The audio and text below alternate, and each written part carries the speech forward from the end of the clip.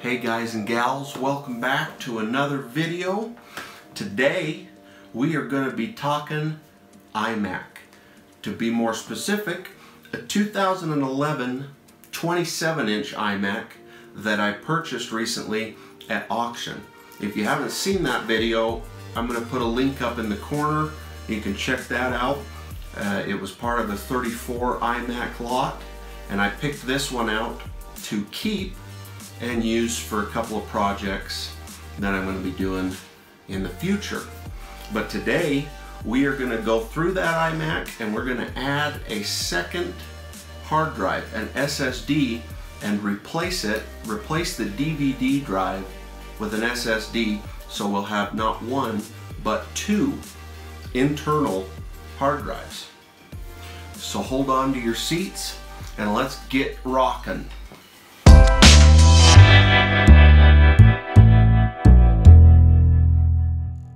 Before we get started, please take a second, hit that subscribe button, and like this video.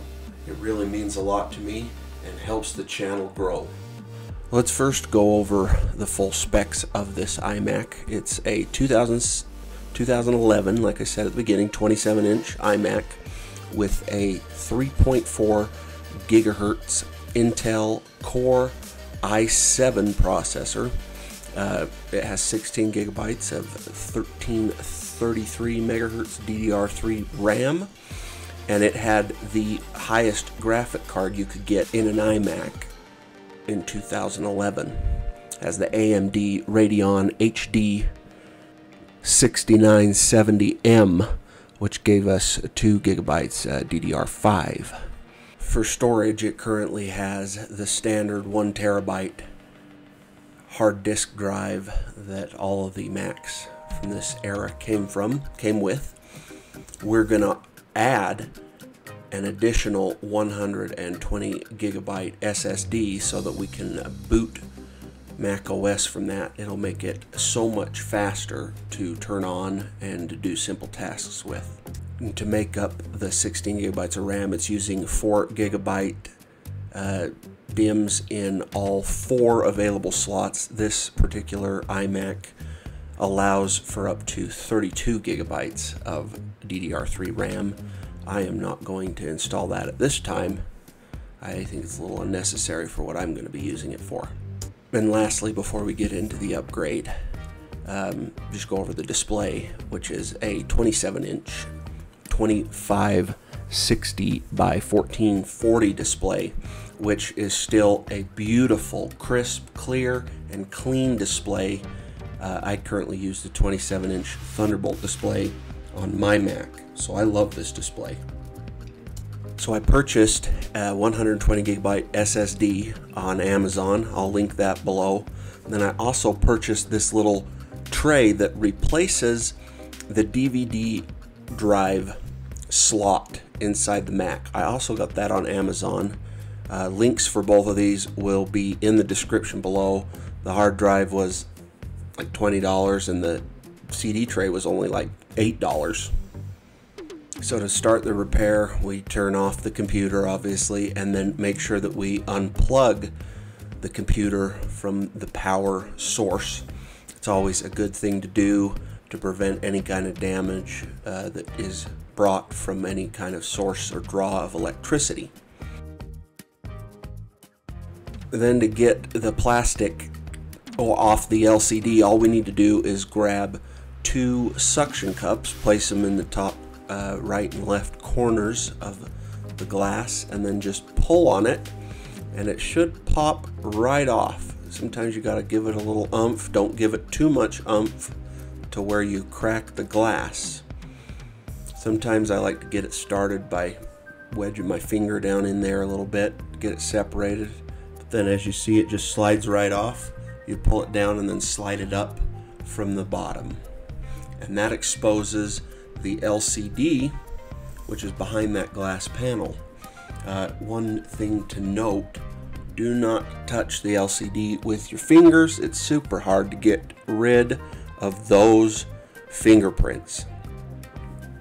Now we need to grab our screwdriver set and remove the screws that are holding the LCD panel in place. Now we can begin unscrewing. I didn't really get very good footage of this because I ended up standing in the camera. A couple of things to note though, there are magnets that make the screws kind of hard to get out, so just make note of that as you begin unscrewing them.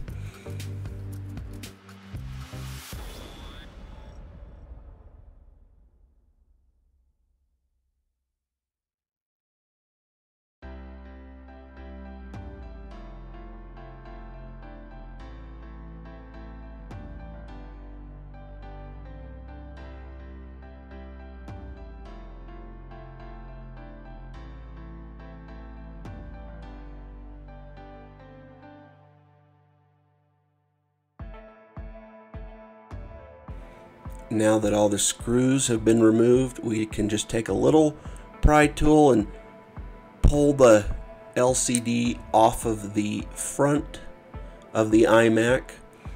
Be very careful because the iMac is held on by several cables behind the LCD. So you pull it forward just a few inches, enough to be able to reach down there and remove the three or four cables that are visible, and it's easy. You just find where they're plugged in and unplug them. Again, I didn't get very good footage of that because I only have one camera at the moment.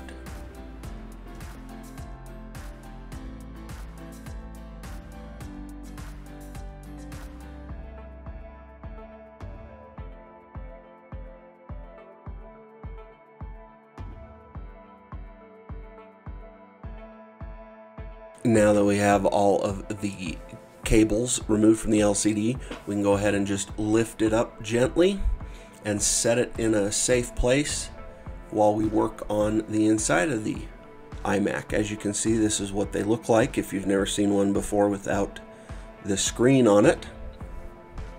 Now, in order to remove the CD drive, the DVD drive, you just need to unscrew these 4 screws that are highlighted here in red. And then find the little cable and pull it down. It's connected right down here by the fan, and then you'll be able to pull the hard drive or the DVD drive right out of the slot there.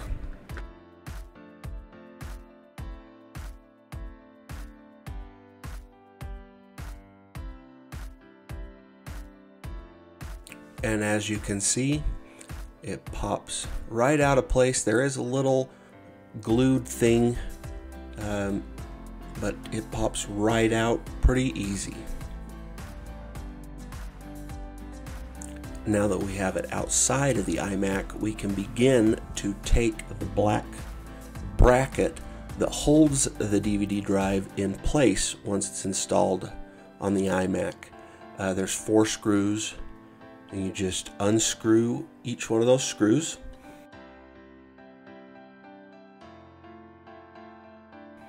Now that we have the screws all removed, we need to take off this chrome film, silver duct tape, whatever you guys want to call it. That's holding the DVD drive to the black bracket. So I just took some tweezers to kind of get under there, and then I peeled it up gently because I'm going to use this to also hold the SSD tray in place as well.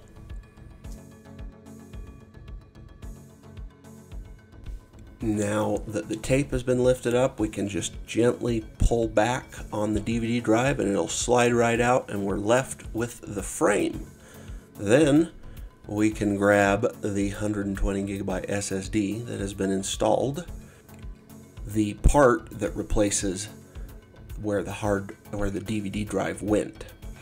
This is when I encountered a critical error, because this particular replacement part, adapter if you will, is designed for MacBooks. So it has 2 little slots that stick out that prevents it from fitting flush. So that took me a few minutes to figure out, and I finally decided on using the trusty heavy-duty scissors. Just cut right through it. May not be the most official way to do this, but boy did it work good. So I just went along there and trimmed off those little screw holes. I just kept trimming away on them until it finally fit. Then I was able to get it to fit flush, but then I realized that the screw holes don't align properly. That's what you get when you use something that's advertised as a MacBook part. So since I couldn't get the screws in, I went and grabbed 2 pieces of heavy-duty packing tape and taped those to the ends of the drive adapter.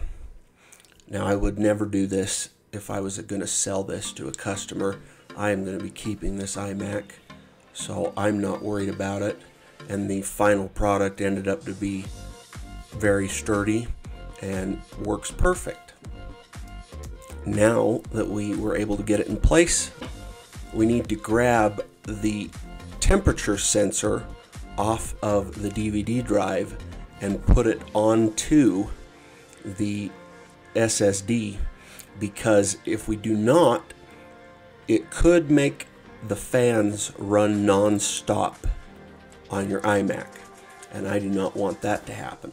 So you just gently peel this off and stick it onto your SSD, the new drive that we're going to install back into the iMac.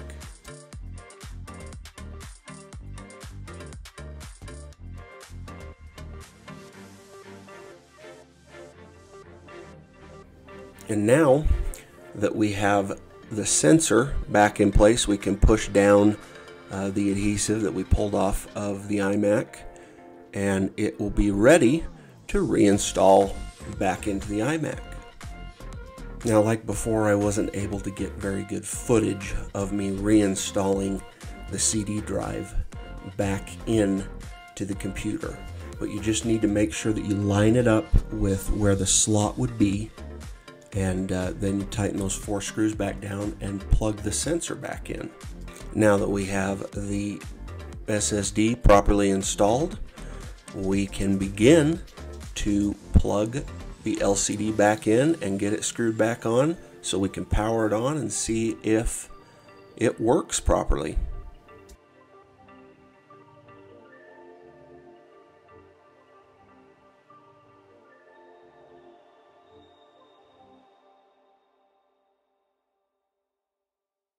Now, before fully reassembling the computer, I am going to power it on and see if it recognizes the SSD before I go through all the work to screw all of the screws back in and put the glass back on. And there we go. We pop right up, and it does give us the 2 hard drive options, our option for the original hard drive and for our 120 gigabyte SSD. Just what we wanted. Now we can finish installing the LCD correctly, putting all the screws back in and putting the glass back on, and then we'll be able to install macOS High Sierra onto the SSD drive.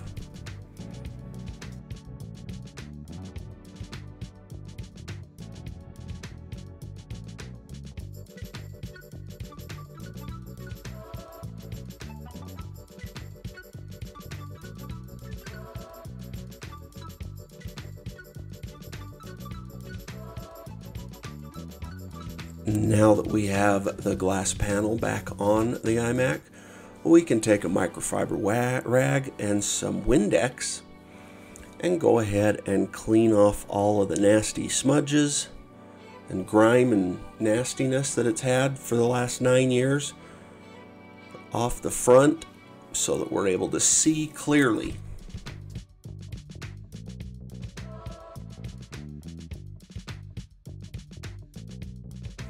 Now we just simply boot the Mac into recovery, and then we're going to install macOS High Sierra onto the SSD, I'm going to format the 1 terabyte hard drive so that that doesn't confuse the computer having 2 operating systems, and then do the installation.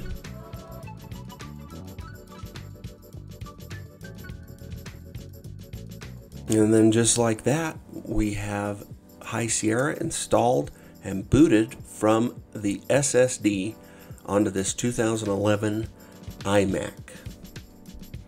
And just to double check, we can go into the storage section of the About This Mac, and we can see how they're both showing up as internal hard drives, a 120 gigabyte SSD and a 1 terabyte hard disk drive.